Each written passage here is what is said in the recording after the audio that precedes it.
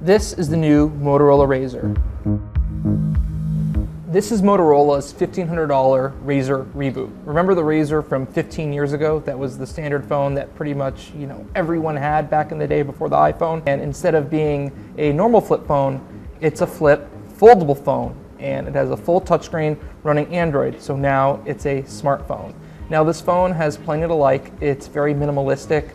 It has some of the high-tech features that all modern smartphones have.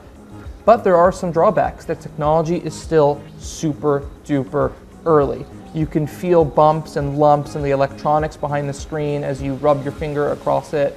There is a noticeable sound when you open and close the phone, just the hinge mechanism opening and closing.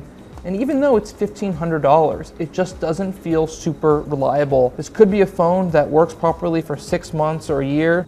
So it's to be seen long term how well this thing goes, how long it lasts, the ability to close it, put it in your pocket, your purse, your skinny jeans, and make it very easily accessible. The nostalgia of having a phone that you can flip open and close. But the drawbacks of this just being a period where it's more accessible to pull your phone out like a normal candy bar phone and just start using it versus needing to open and shut the display. The cameras are behind the times because of the thinness of the mechanisms in here. The hinge makes that noise. You can feel the electronics. So we'll have to use this thing longer term to really give it its fair shake.